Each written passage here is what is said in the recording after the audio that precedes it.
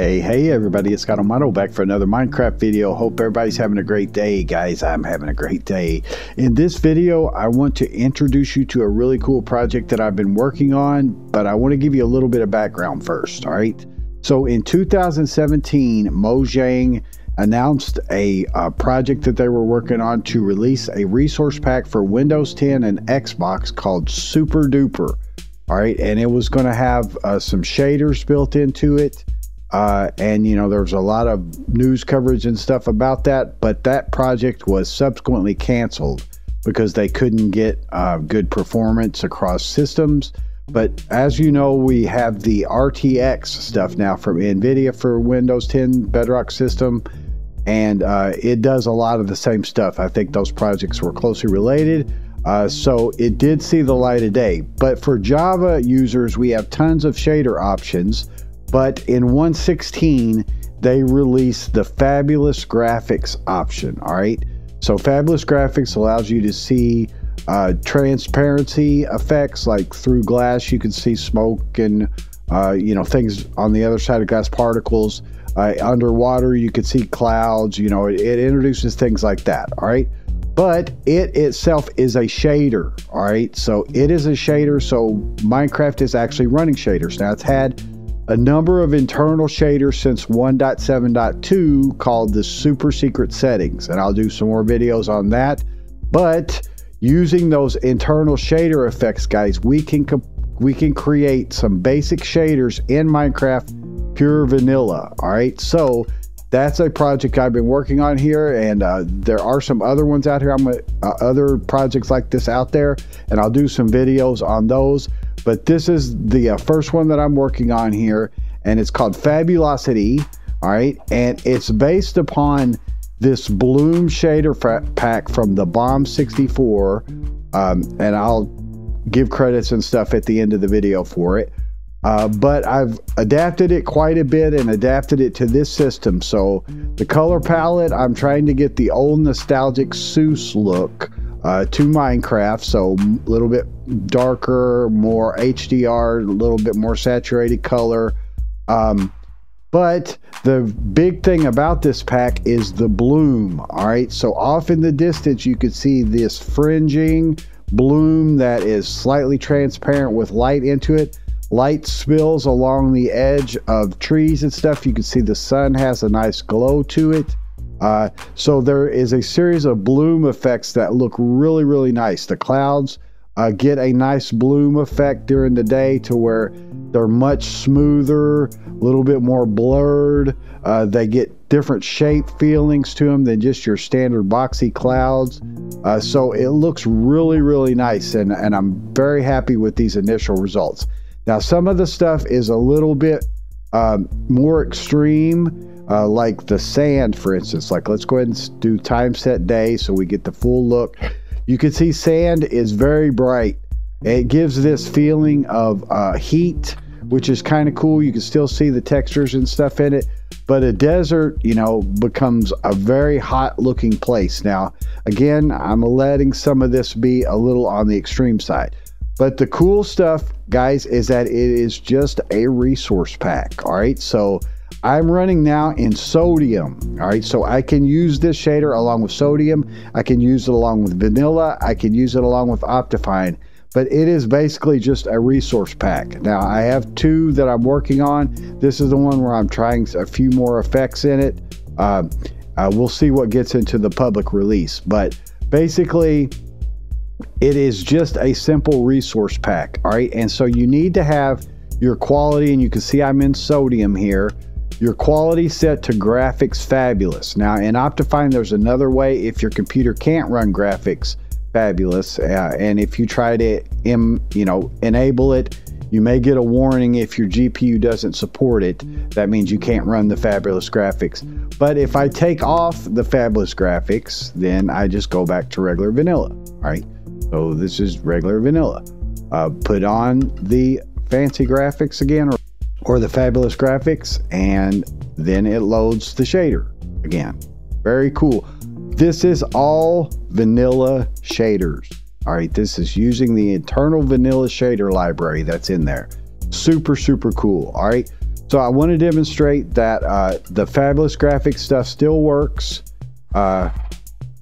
and you get some nice effects, a little bit of blurring through glass. The smoke has more of a blur. You can see, I can see blur through the glass. Again, the smoke appears a bit more, I don't want to say realistic, but nicer because of that fringing. Now, let's go and take a look at a desert quickly, just to get an idea of that type of effect that I'm talking about. Let's see if it's around here somewhere. It's over here, I think. Yeah, over here. So it appears very, very hot in the desert, which is kind of cool, guys. So there you go, in the desert during the day. Now, if we adjust the, once the time changes, then the lighting will change. But I think it looks pretty cool, guys. Again, a little bit on the extreme side, but when you're first, trying to preview effects like this, you might as well go a little bit more extreme. So here's the houses and villages and stuff in the desert. Again, it looks like it's very, very hot here, so that's cool. So let me go ahead and demonstrate it running in pure vanilla. Again, that's in sodium. All right, so let's take a look. This is vanilla with absolutely no resource pack, which, by the way, in that sodium version, we'll circle back to it. I did have a shadow pack in there, a light map pack, pixel reality, luminosity, I think it's called. But this is pure vanilla, guys, right here. So this is just running it in pure vanilla. Let me get my full screen window here. Take a look at it. So just with Fabulous graphics. Now here's a sunset. Sunset looks super cool. Let's go ahead and back up time just a little bit. I'll do 11,500. All right, and so you can see that again we get this nice horizon effect that looks very cool.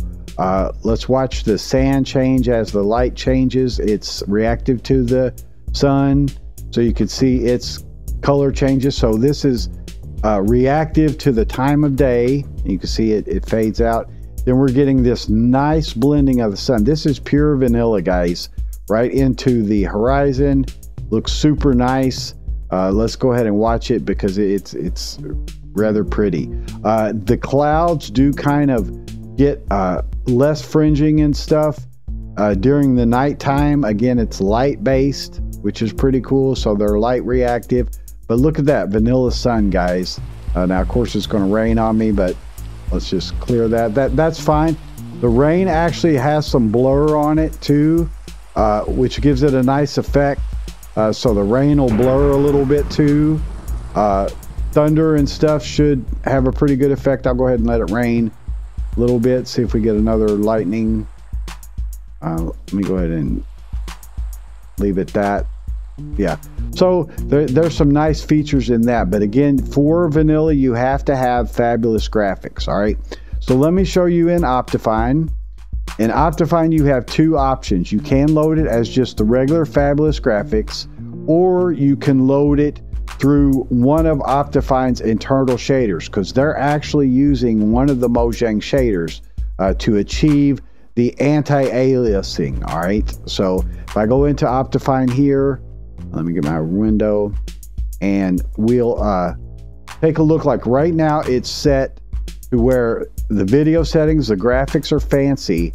But if you go into the shaders, you don't have to have an internal shader on. You can run it along with other shaders, but you need to select this anti-aliasing, and you need the setting FXAA 4 times. As I said, it is actually loading the FXAA shader from vanilla Minecraft, all right, part of its internal shaders, and then the times is setting it to how much you use. But I've overwritten that shader with my own. So when you select the FXAA 4 times, you're getting the shader that's loaded in the resource pack. So again, you just load it as a resource pack. Now this one has the pixel reality luminance, which I'll show you, and it also has an emissive light pack on top of it. Okay, so let's take a look at these. I think I'm in the nether in this world. Take a look. The nether looks awesome. Yeah, look at this, guys. The nether looks incredible. Now, all this glow is from the emissive textures but the glowstone looks awesome. The lava looks awesome. Of course, like I said, the glowing is from the ores and stuff. The glowing ores and stuff are from the emissive light textures. But just the general lighting and atmosphere looks incredible, guys, with this pack. Looks incredible. So I'm particularly excited about what you can do in the nether, all right? So again, you can go ahead and run it as the fancy graphics. Now, if you choose Fabulous here, Optifine won't complain about it, okay? But if you had a regular shader on, see, it'll say shaders are not compatible with Fabulous graphics, please set graphics. So you can't run that blur along with it or other shaders when you're in Fabulous, but you can still load the pack. So guys, it's a completely universal pack that is super, super cool to have these options. So again, let's just demonstrate quickly that I can go and I think just this is a regular old world. I can run additional shaders along with it.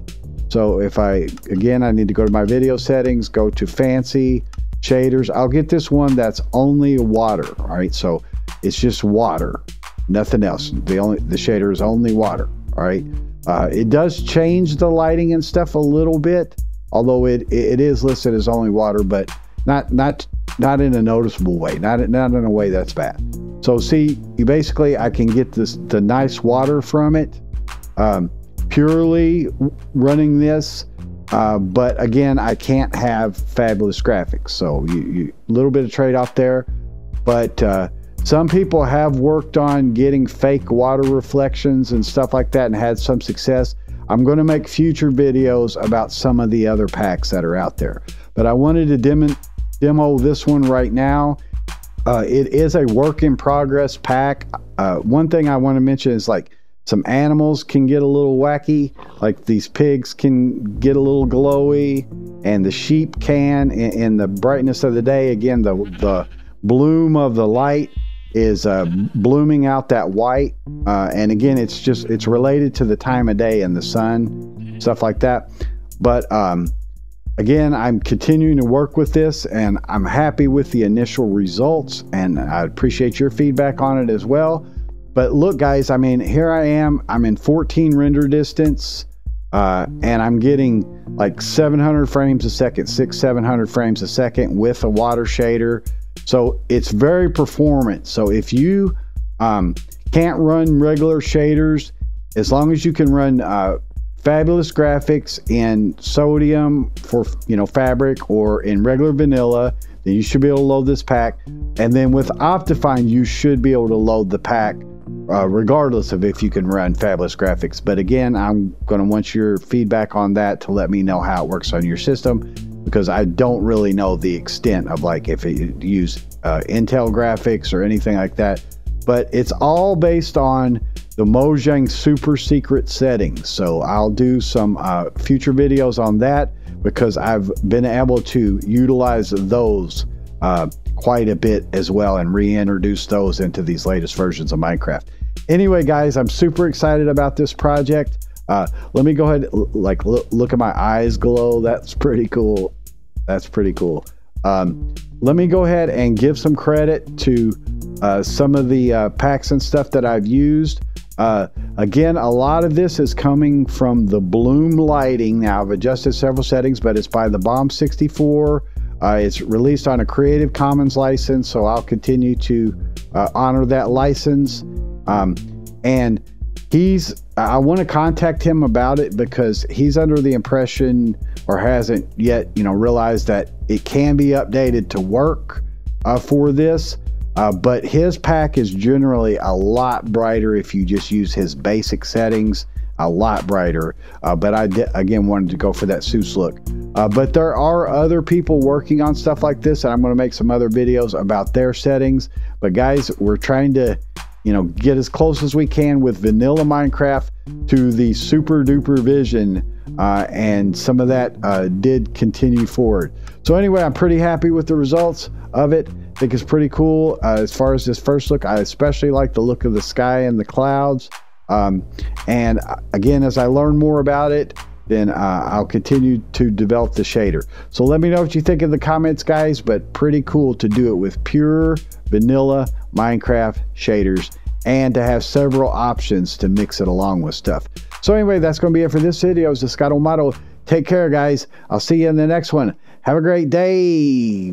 Bye-bye.